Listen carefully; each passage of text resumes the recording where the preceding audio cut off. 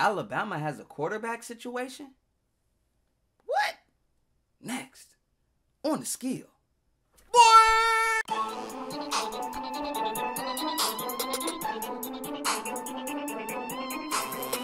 Welcome to the most lit sports show on YouTube. I'm your host, King Coopa J, and today we're going to be talking about Alabama's quarterback situation. Now, you have my man Tua on one side. Hope that's how you say his name. My guy from Hawaii just stepped in National College Championship game versus my Georgia Bulldogs, and they got the W. All right, so you got this guy. His name is Tua Tagovailoa. I hope that's right. And then on the other side, you have my man Jalen Hurts, right? Quarterback 2 years, record of 26-2. My man is like that. But they just went against my Georgia Bulldogs in the national championship game. The score is 26-23. Okay, granted, my man, he came in the second half and did what he had to do to us. It's kind of hard for me to talk about this because I really wanted Georgia to win this game. I did. I'm a Georgia fan, man. I'm from Atlanta. You know what I'm saying? I was rooting for my boys. You know what I'm saying? But it be like that sometimes. So anyway, let's just get into it. So just a little bit about Tua Tagovailoa. I hope I'm saying that guy name right. All right, so just a little bit about him. Okay, so he's a freshman. He's thrown for over 600 yards. He has 11 touchdowns, right? So he's been there. He's like, more like a reliever. Like when Alabama goes up, he gets in, in the game situations. And then you got my man on the other side. He's thrown for over 2,000 yards. He has 17 touchdowns, right? And the man has a mean run game. So this is the situation. You got Nick Saban. Salute to him for another college championship. He's not last 9 years, 5 rings, 6 total. Is Nick Saban not the GOAT? If you want to play for a national championship, you want a chance to get in and actually play, Alabama is the school you want to go to, apparently. All right, so in the national championship game, you have Hurts. He's in first half.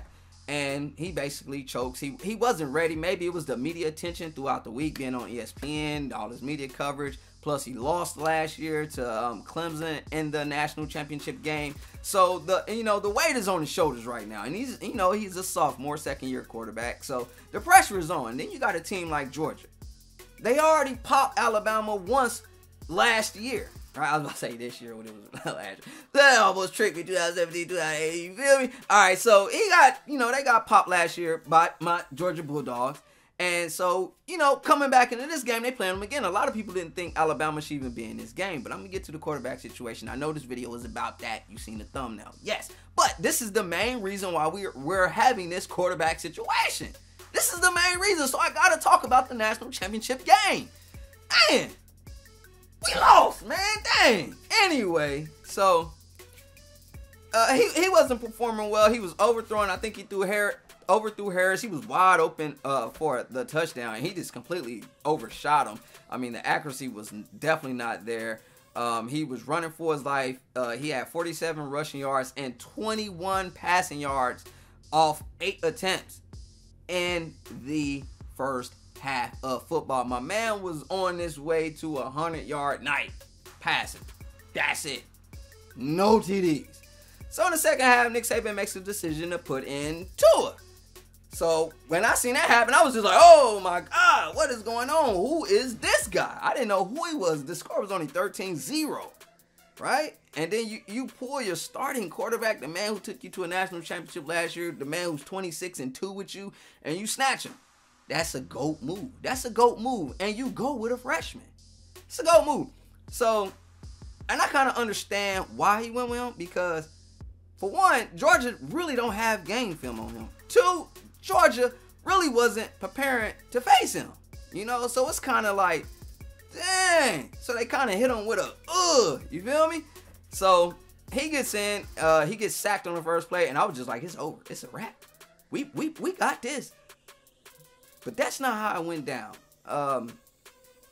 166 yards later, 3 touchdowns, one crucial one in overtime, and the score was 26-23. I'm still trying to figure it out. This just happened to my Falcons last year with Tom Brady. It was just like, how did this happen to 2 Georgia teams within a year of football. Nick Saban said that was like the best championship that he has coached, for the simple fact that he made a decision to put in a freshman at the half, and they came back and won with him.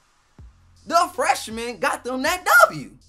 That's what's up. That's tough on my man. That's tough. So they got a lot to think about. But right now, salute to them on this national championship. And we'll see come 2018 who will be the starter. Who will be the starter? Jalen Hurts. I need to edit that out. Or Tua Tagovailoa. See you next time, man. Peace.